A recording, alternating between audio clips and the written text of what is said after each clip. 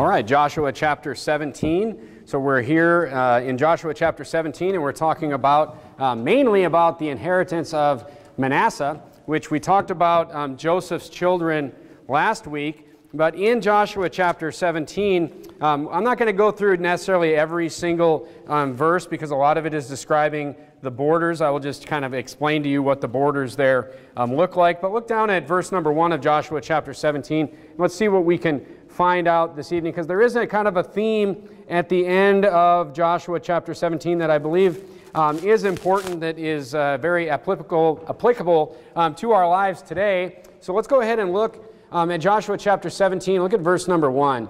For there was also a lot for the tribe of Manasseh, for he was the firstborn of Joseph, to wit, for Machir, the firstborn of Manasseh, the father of Gilead, because he was a man of war. Therefore he had Gilead and Bashan. So we're talking about now Manasseh's family tree here in the next couple of verses. And we see something interesting in verse number 3. But verse number 2 says, there was also a lot for the rest of the children of Manasseh by their families, for the children of Abiezer, and the children of Helek, and for the children of Azriel, for the children of Sechem, and for the children of Hepher, and for the children of Shemida. These were the male children of Manasseh, the son of Joseph, by their families. So these were the male children, just the boys. And then verse number 3, we see something a little bit unique. But Zelophehad, the daughter of Hepher and the son of Gilead, the son of Machir, the son of Manasseh, had no sons, but daughters. So keep in mind that, Joseph, the tribe of Joseph, this is several generations down now that we're in the promised land here. So it's the descendants of Joseph that are going to inherit this actual land. And here we see that one of the descendants, the sons of Manasseh, had no sons but daughters. And these are the names of his daughters: Mahlah and Noah and Hoglah, Milcah and Tirzah. So this guy has, he's one of these guys. I don't know if you've met these people before, but I know a friend one time that, there was 3 brothers in the family, and all 3 of these brothers just had nothing but daughters. It was like 15 daughters or something like that. And this is the case with this man. He didn't have a son, and he had nothing but daughters. And the daughters came before Eleazar the priest, and before Joshua the son of Nun, and before the princes, saying, the Lord commanded Moses to give us an inheritance among our brethren. Therefore, according to the commandment of the Lord, he gave them an inheritance among the brethren of their fathers. So the unique thing that we see here is, a lot in the Bible is said about the boys, the firstborn, the birthright, the firstborn gets a double portion in the Bible. So whenever you're seeing the Bible talk about inheritance, the vast majority of the time, it is relating that to, the son or the firstborn son, because he is the one that typically carries on the family name or the family tree, so to speak. But, we see a lot of that in the Bible. But this is a very unique situation in Joshua chapter 17 and verse number 3, where we see a daughter or daughters of their father getting an inheritance. So we see the daughters, they also receive an inheritance. So we see that, the inheritance is given to them from their father. Now, the interesting thing about the daughters in this situation, so I believe that daughters, first of all, it's obviously biblical, as we see here, for daughters to receive an inheritance. You just don't hear a lot about it in the Bible because there's this real focus on the firstborn and that birthright and the blessing, and especially with the lessons that the Bible is showing us with the firstborn many times being rejected, as we looked at last week. There's lessons there, there's pictures there as far as nations, individuals, there's pictures of salvation there. But look, the daughters receive an inheritance here. That's a biblical thing. Now the interesting thing, I've talked to a couple of you about this specific thing in the last couple of weeks, but as I relate myself and my goals for my children, we talked a couple of weeks ago about favoritism amongst kids and how you shouldn't have favorites and you shouldn't treat one child like you love them more than another child and things along those lines. We see disastrous results from that in the Bible. So that's a good lesson for us that we should not do that type of thing. So the Bible here is showing that daughters receive an inheritance. So when I think about this and I think about not having favoritism, I think about leaving an inheritance to my daughter, this is a pretty good model right here. As I look at it, it's a pretty good model of, a father leaving an inheritance to his daughter. And there's some unique things about this inheritance. First of all, these daughters, keep in mind, this wasn't the United States military that was fighting this war. We don't have the women fighting the war for us in the Bible, okay? But these daughters did not have to fight the battles for this land. These sons and, sons, they fought this war. They literally picked up the sword and fought the war. So as our daughters receive an inheritance, as my daughter receives an inheritance, I said a couple of weeks ago that the path to goals may not look exactly the same for my children, whether they be boys or girls. However, the goals are the same. The path might be different. Meaning, my boys, I'm going to have, goals for my boys, but I'm going to guide them to that goal. They're going to have to fight their way to that goal, as the Bible points out here. The monetary solution for the daughters, for my daughter, will be provided by me, however. So that's kind of a biblical look at that. Whereas, the boys, I may guide them. They're going to have to work for things, save for things. I will guide them every step of the way. However, the goal will be the same for my daughter as it is for my boys. However, my daughter is I'm never going to go and put my daughter outside the home to have a job to save money and all this type of thing. I will provide that for her. Her dad will fight that battle for her. But the goal will be the same, if that makes sense. So it's just a really good example of this in the Bible. It's not the main point of the sermon, but number one, the girls receive an inheritance. The girls receive an inheritance. And number two, the boys had to fight the wars. So if anybody in my family could look at, the situation and say, well, the boys, they kind of had to, look, my daughter works too. My daughter works too. It's just she works in the home. She's learning skills in the home. She's, educating herself to be prepared to be a teacher and a mother. And she's preparing in a different way than the boys are preparing.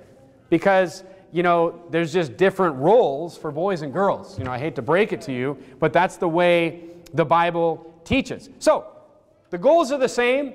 However, we see that the girls still get an inheritance, and the boys had to fight the physical battles, which I can see that mirrored in the goals and the way that I see my kids, the boys and my daughter, getting to those goals. The father will provide that monetary solution for the daughters. Look at Joshua chapter 17 and verse number 5.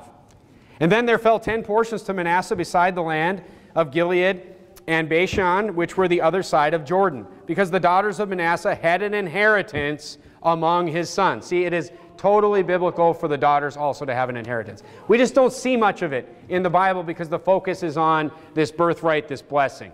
And the rest of Manasseh's sons had the land of Gilead. Now, verse number 7 and all the way down to like verse number 11 is basically describing the borders and the coasts of Manasseh and how it intersects with Ephraim. So if you remember, Ephraim he got the blessing from his father, whereas, from his grandfather actually, but he wasn't the firstborn. Manasseh was the firstborn. So the way the borders lay out is you have Judah, and then you have Benjamin right above Judah, which is a small nation. And then right above that you have the nation of Ephraim.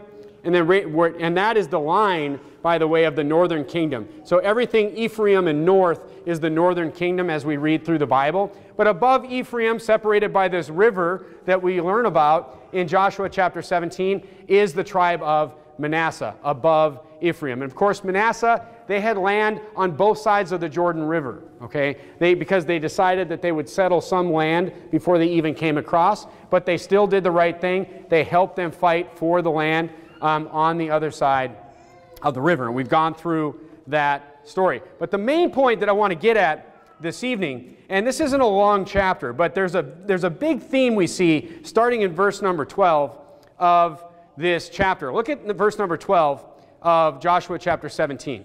It said, "Yet the children of Manasseh could not drive out the inhabitants of those cities, but the Canaanites would dwell in that land. Yet it came to pass when the children of Israel were waxen strong that they put the Canaanites to tribute, but they did not utterly drive them out." So basically, put them to tribute. They let them live there, and they let them live like in subjection to them, and they taxed them, and they worked for them, and they were in servitude to the children of Manasseh. But they lived among them is the issue. They did not utterly drive them out. Look at verse 14. And the children of Joseph spake unto Joshua, saying, Why hast thou given me but one lot of one portion to inherit, seeing I am a great people, for as much as the Lord hath blessed me hitherto? They're like, hey, we're supposed to have more land than this. And Joshua answered them, If thou be a great people, then get thee up to the wood country, and cut down for thyself there in the land of the Perizzites and of the giants, if Mount Ephraim be too narrow for thee.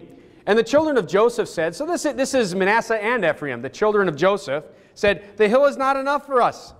And all the Canaanites that dwell in the land of the valley have chariots of iron, both they who are of Bethshean and her towns, and they who are of the valley of Jezreel.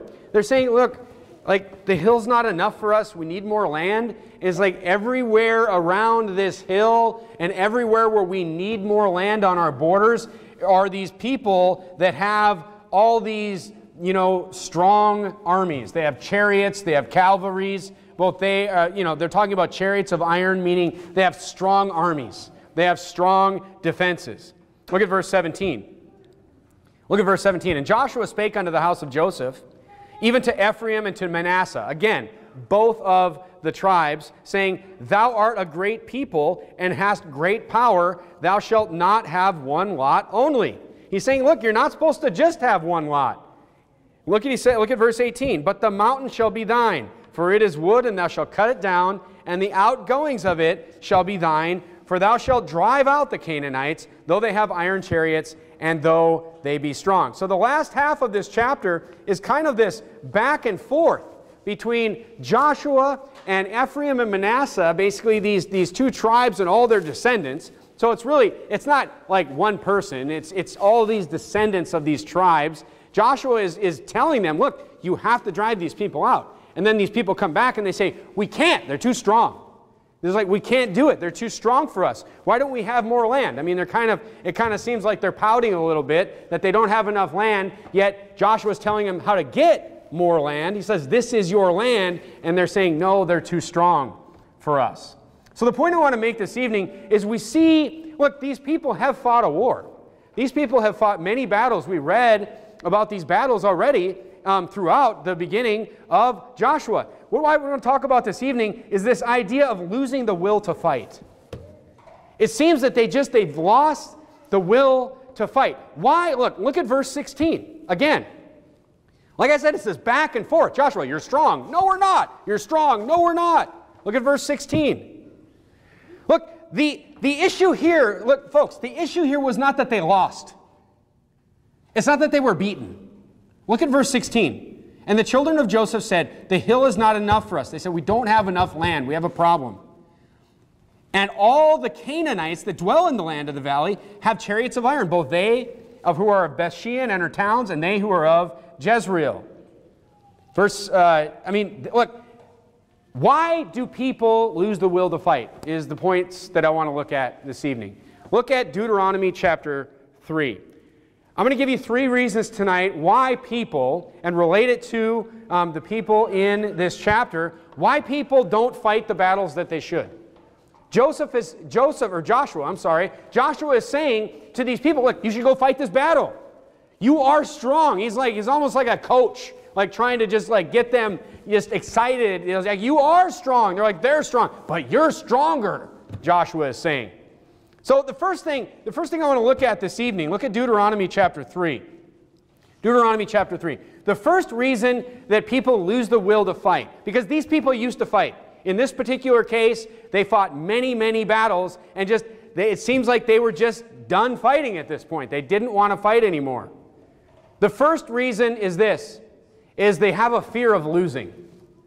They have a fear of losing. These people in Joshua chapter 17, the children of Ephraim, the children of Manasseh, they had a deep fear of losing. They thought that they couldn't win. Thus, they did not want to go and fight. They thought that they couldn't win. So look, folks, if you have battles in your life that you think you can't win, the first step is this. The first step even aside from any of the three things that we're going to talk about this evening is you need to identify if it's something that the Lord wants you to do.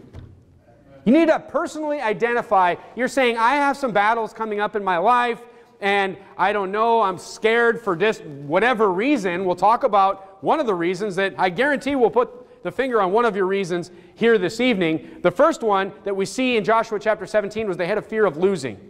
But the first thing that everyone needs to look at, and these people should have looked at, was, is this a battle that the Lord wants me to fight? That's the only question that we really need to answer for ourselves. Look, it's this, three words. Is it just? Is it a just battle? Look at Deuteronomy chapter 3. Look at verse 22. Deuteronomy chapter 3 and verse number 22. I could go to dozens and dozens of verses that show you that that answer was very clear for the children of Israel, was very clear for Manasseh and Ephraim. The Bible says in Deuteronomy chapter 3 and verse 22, ye shall not fear them, for the Lord your God, he shall fight for you. Look, they should have known they would win. They should have known that they would win the physical battle. So it was an easy one for the children of Israel. I mean, the Lord literally told them over and over and over again to drive these people out, to utterly destroy them. I mean, so that was an easy one. Do we fight this battle? They knew that they were supposed to fight that battle. So look, once we personally identify the just battles in our lives, all we have to do is just have faith that the Lord will fight for us, just like Deuteronomy 3:22 says. Look, if we identify a battle in our lives that's not a just battle, and then, we could find ourselves in trouble there. If we find something in our lives like, this is the battle of, I'm not going to pay my income tax or whatever.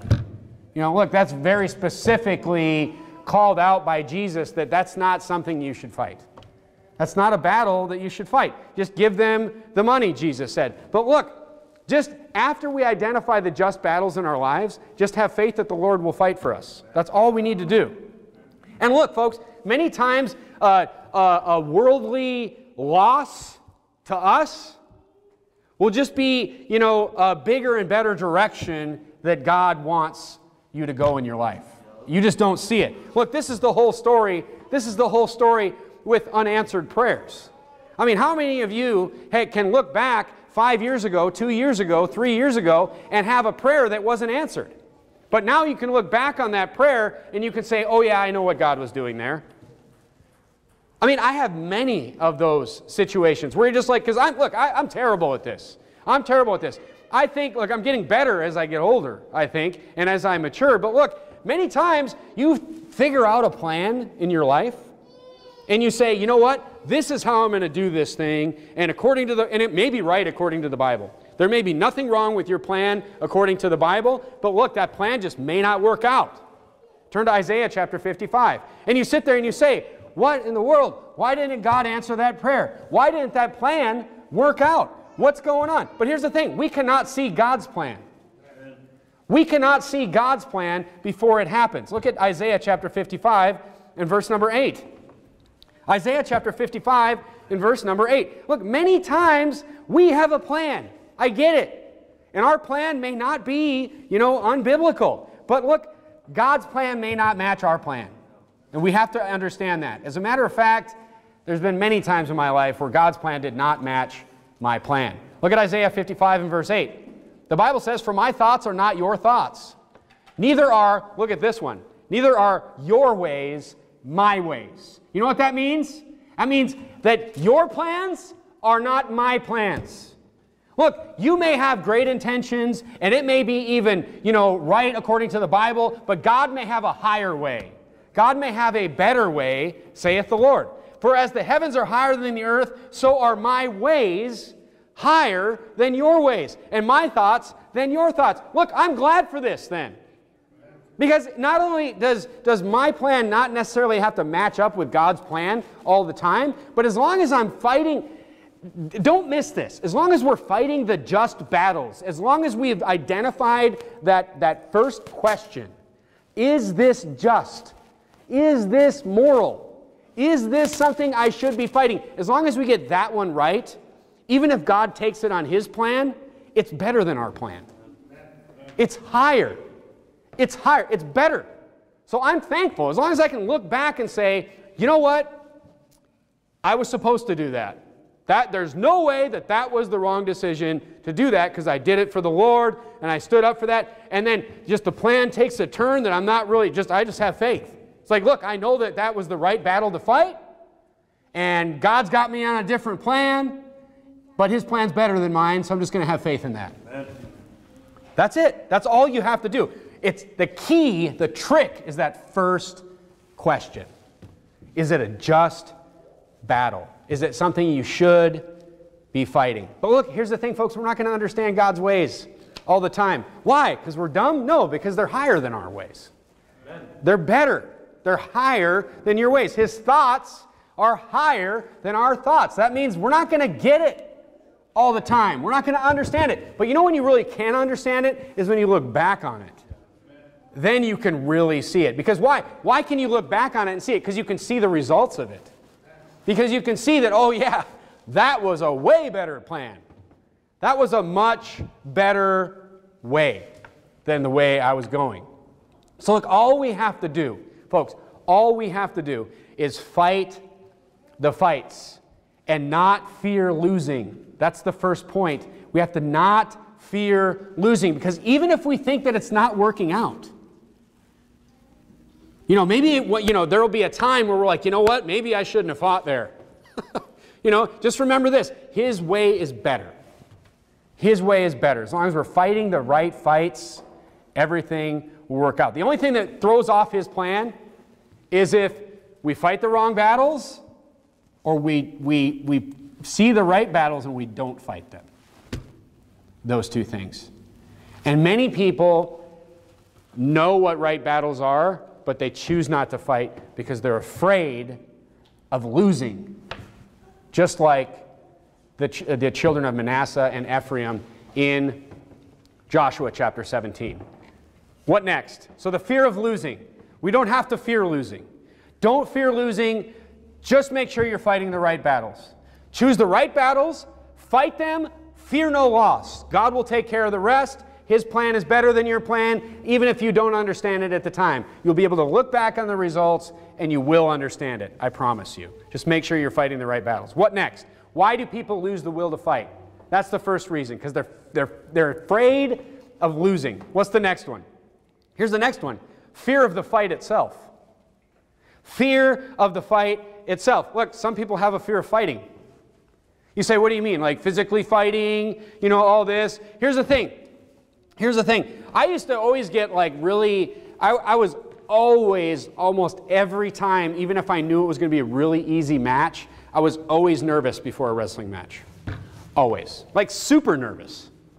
But the thing is, like once it started and you got like hit in the head the first time, like at that first contact, all the nervousness just goes away. Like I was never nervous ever one time while I was wrestling a wrestling match, ever. But before, you know, just that fear of just that nervousness of the confrontation itself, it's nerve-wracking. Here's the thing, that's just an analogy of a physical fight, but here's the thing. Fear of fighting can set in when we get too comfortable in our lives. We get too comfortable. I mean, look, a lot of people, you know, we get so comfortable in our lives, especially as Americans, we get so comfortable in our lives that a lot of people will just, they'll just do anything to stay comfortable. And that's fear of fighting. That's no good. Look, I like to be comfortable. Don't get me wrong. I enjoy, you know, having a job. I enjoy, you know, having a life that's not full of turmoil and stress and all these things. But here's the thing. If there's a fight that steps in front of me that is a just fight to fight, I cannot not fight that fight because I want to hang on to my comfort. I cannot fear that fight because I may lose some comfort. So you always have to keep that in mind when you get comfortable. When you get comfortable in your life, you always have to kind of remember, like, you know, I'm thankful that I'm comfortable right now. I'm thankful that God is blessing me, that I'm in a comfortable position right now, but if there's a fight that I need to fight that is a just battle, and that costs me this comfort, I will fight that for the Lord. You always have to keep that mindset. It's kind of, it's a difficult thing to do, especially, when you're comfortable. But the thing is, turn to Revelation chapter 21. Look, if you're nervous and don't want to get into a battle, all you have to do is just jump right into it. That's because then the anticipation of it is the worst, just like I was saying. Just get right into this Christian life, folks. Just rip the Band-Aid off. Then it's great. So many people are nervous about the battle, nervous about, fighting any battle, about committing to any, fight in their Christian life. But the thing is, you just have to do it, and then that goes away. That fear goes away. If you're constantly sitting there, is this going to work out? Look, if it's the just battle, that's all that matters. That's all you have to tell yourself. Is this the just battle? Look at Revelation chapter 21. You know what you call, there's a word for that, like fear of fighting. Somebody that doesn't want to go into the battle because they're afraid. That's that's called cowardice. We're not supposed to be afraid of anything except the Lord. Look at Revelation chapter 21:8. How many times have you read this verse? Don't forget the first 3 words of this verse, talking about terrible sins. This is a good verse to just give to people an example of terrible sins, sins that people have done. And then, of course, it throws in liars, which we're all for sure liars. But look at verse number 8. I think this one probably applies to most people as well. Verse number 8, the first 3 words says, but the fearful. Look, being afraid to fight for just things, to fight the Christian fight, is a sin.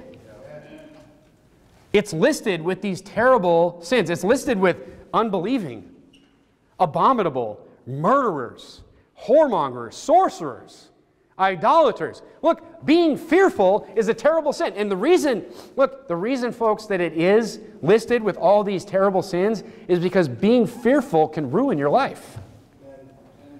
Not wanting to fight the battles, seeing just battles in front of you. Seeing these battles like, yes, I know that this is wrong, and I know I should fight this battle, and saying, but I'm afraid. But I'm afraid to go into that because of what it may cost me, because of my comfort, because I'm afraid to fight. That's a terrible sin right there. So look, turn to Joshua chapter 24. Joshua chapter 24. Look what Joshua said. Joshua chapter 24.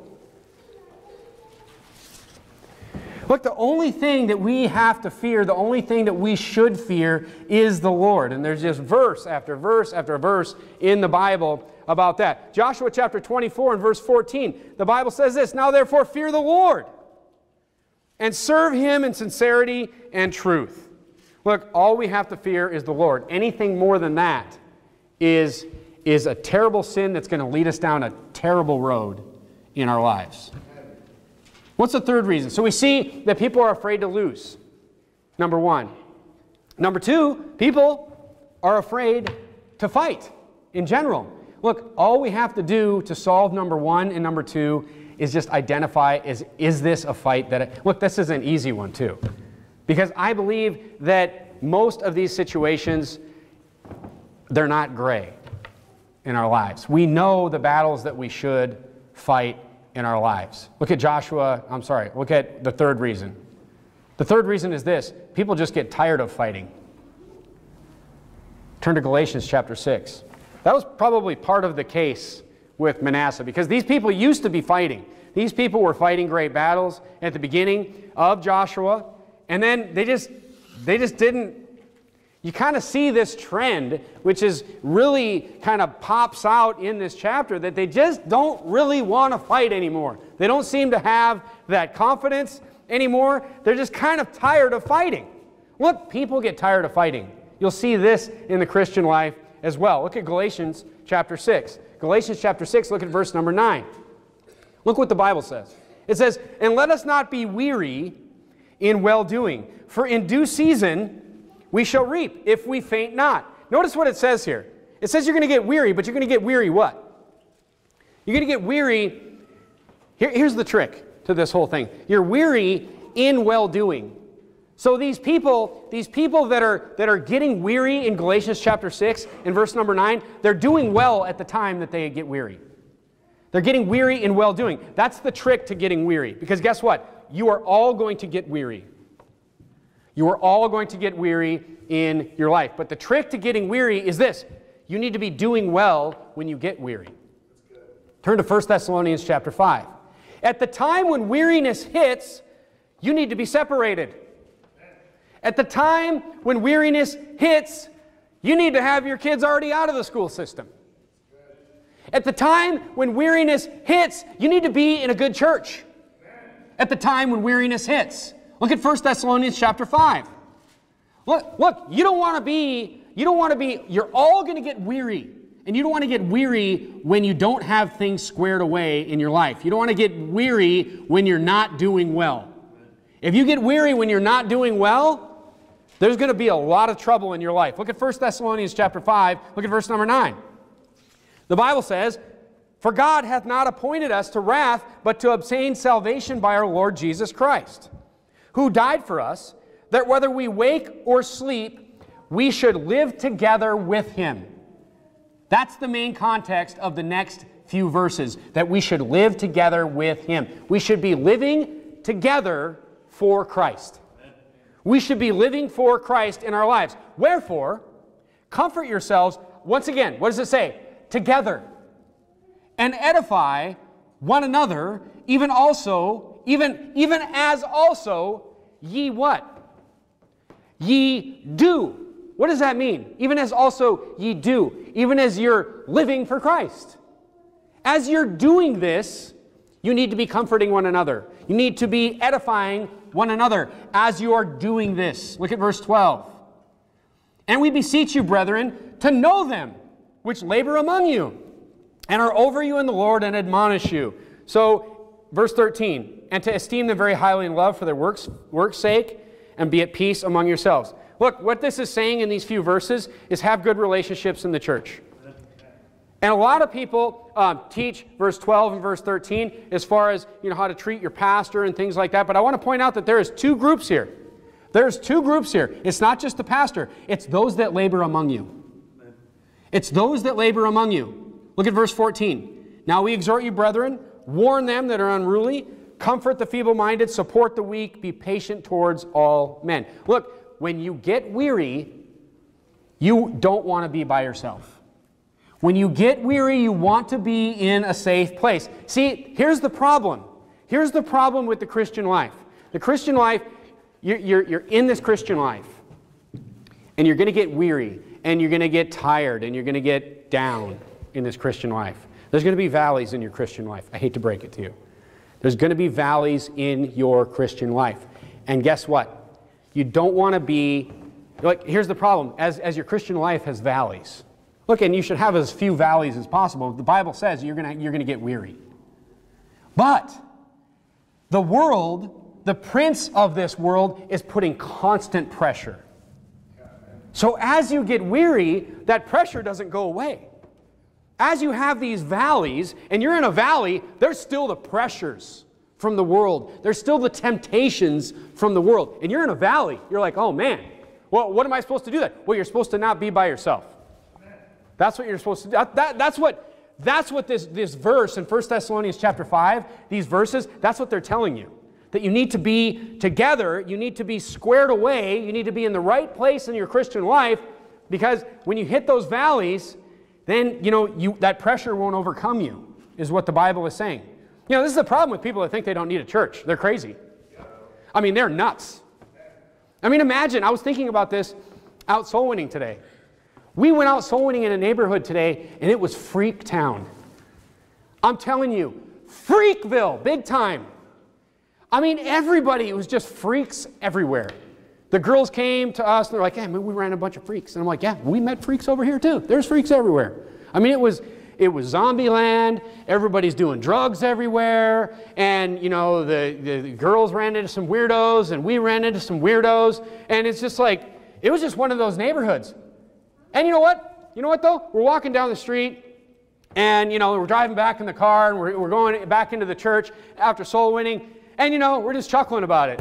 We're just chuckling about it. Well, yeah, nobody was interested in the gospel, and there's all these, weirdos and, perverts, people saying vulgar things and all this, and it's just like, we're just kind of like, yeah, that was crazy. We're kind of chuckling it and just kind of letting it like slide off our, like water off a duck's back. But guess what? Now imagine that you're in that neighborhood and you're soul winning by yourself. Imagine what that would do to you.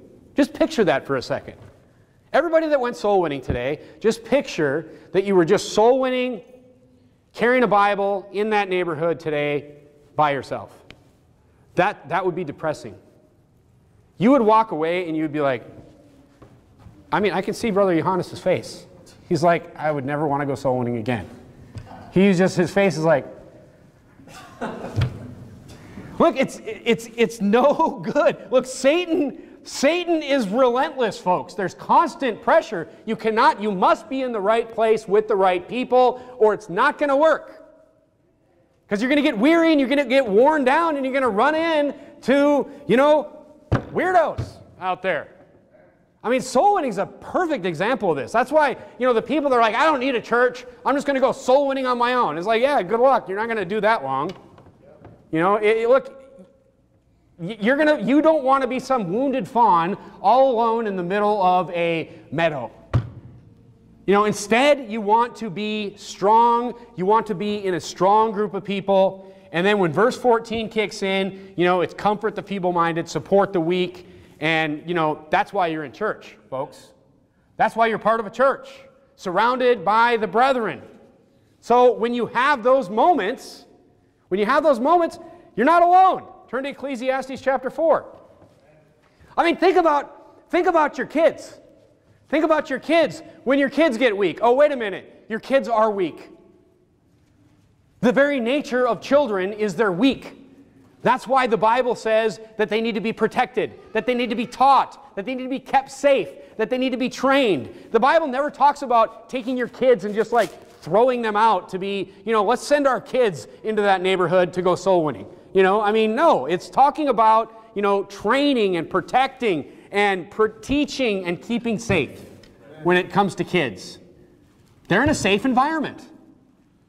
Look at Ecclesiastes chapter 4. Look at verse number 9. The Bible says here, it says, 2 are better than 1, because they have a good reward for their labor. For if they fall, the one will lift up his fellow. Guess what? If you're in a peak, or if you're in a valley, the odds are that your brethren are not. Because everyone's lives kind of go like this. Doop. Hopefully if we're a strong church, our lives kind of go like this. Boop.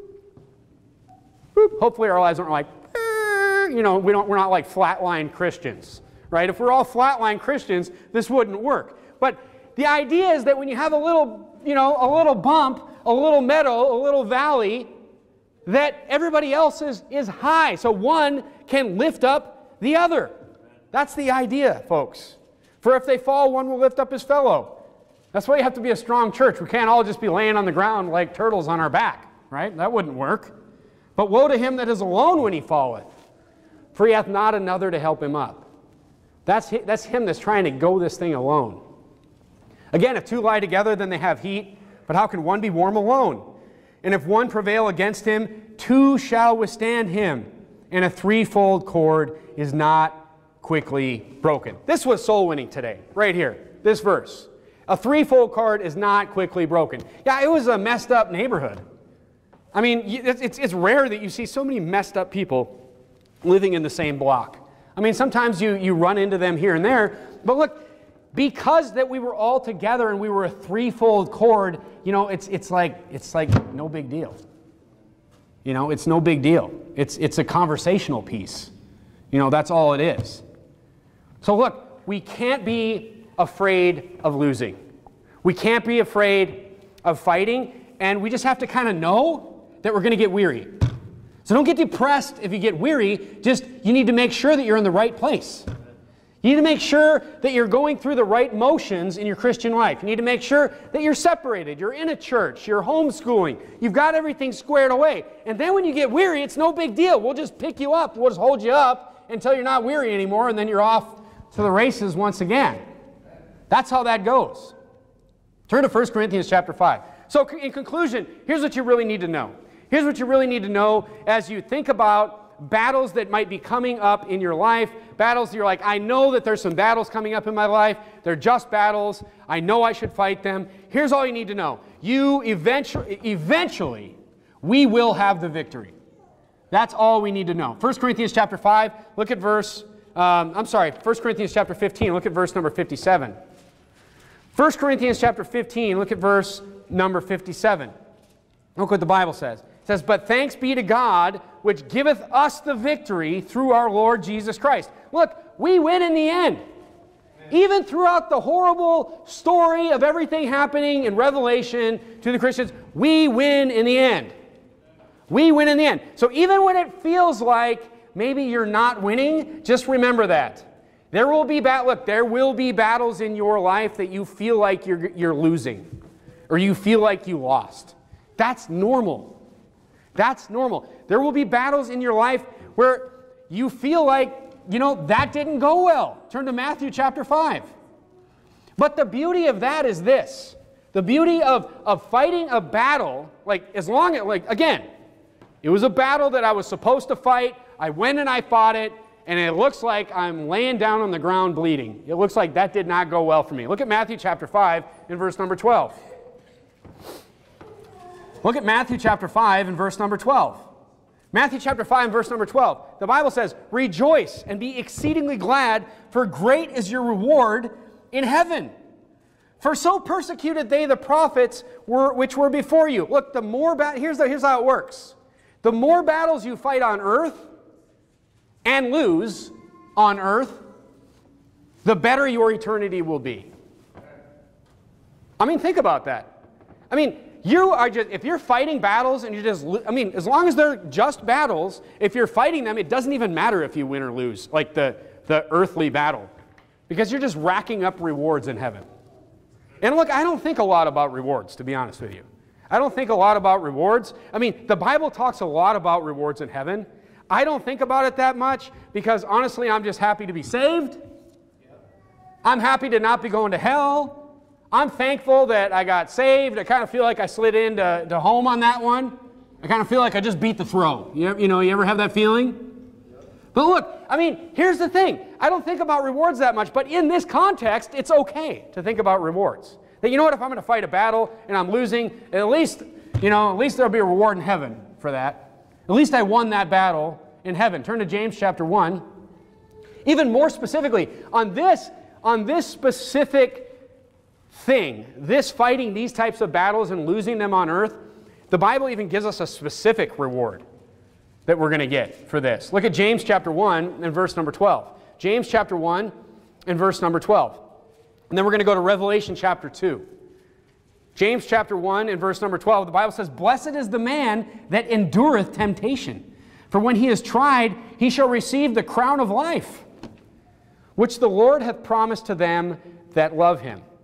Look, how do we show that we love the Lord? Think about this statement right here. How do we show that we love the Lord? If you love me, keep my commandments. Look, we show that we love the Lord through our actions. We show that we love the Lord.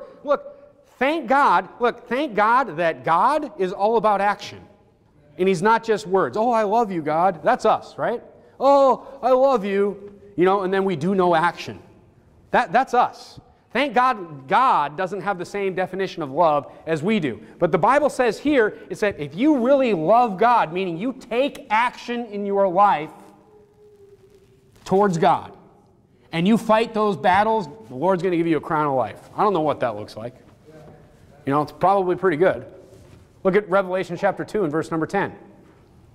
Revelation chapter 2 and verse number 10. So we're going to get this crown of life. For those that love God, those that show action, love is action. That is God's definition of love, is action. Look at Revelation chapter 2 and verse number 10. God didn't just say that he was going to send his son to pay for our sins so we could be saved through a free gift of believing in him. He didn't just say that. He did it. He took the action. Revelation 2:10, fear none of those things which thou shalt suffer. Underline, thou shalt suffer, because that kind of means, when I read that thou shalt suffer, it kind of makes me think that I'm losing some battles right there. If I'm fear none of those things that thou shalt suffer, behold, the devil shall cast some of you into prison. That probably felt like a loss at that point. When those people, or when these people, they take a stand, they're like, you know what? I'm not putting up with this. I'm taking a stand on this, and they're cast into prison. I bet that feels like a loss at that point. I hope not, because it's not. As long as it's a just battle, it's a win. That ye may be tried, that ye shall have tribulation 10 days, and be thou faithful unto death. You know, when the guillotine's coming down on your head, some people might think, oh man, that didn't go well. Not me, man. Not me. When that guillotine's coming down, I'm going to be like, W! Crown of life, here it comes. And I will give thee a crown of life. Look, you got to assume that you're going to lose some battles on the earth as far as like what we might look at as a win. But here's the thing, we win in the end. We win in the end. The more you lose here for this tiny little speck of time that is our life, the more we win all the way to eternity. You get to wear that crown for eternity, folks. Look, it's worth all these battles. All these battles are worth the fight, is what I'm trying to get at this evening. We're going to get tired of fighting. We're going to be afraid to fight. All these things are normal. We see it in the Bible in Joshua chapter 17. But every single battle that is just is worth fighting. And no matter what happens, you know, that's the thing. That's the thing. Most battles like that we would think of, this is the problem. Most battles we would think of like from a secular, logical mind, like we're going to go and I'm going to fight this guy right here. You know, and then he just beats me into the ground. I'm going to, you know, that's a loss, right? But here's the thing. With the Christian battles, just the fact that we stand up and we fight the battle is a win. We can't lose. The only way we can lose is if we're afraid and we don't fight it in the first place. That's the only way we can lose. Fight as hard as you can. I mean, this is it. This is it. Fight as hard as you can in this tiny little temporal moment that you have in your life. That's what we can, and if we do that, there's no way we can lose. No matter what you think or what you think it looks like, if you fight it and it's worth fighting and it's a just fight, it's a win. Jesus promises us that. Let's bow our heads and have a word of prayer. Dear Heavenly Father, I thank you for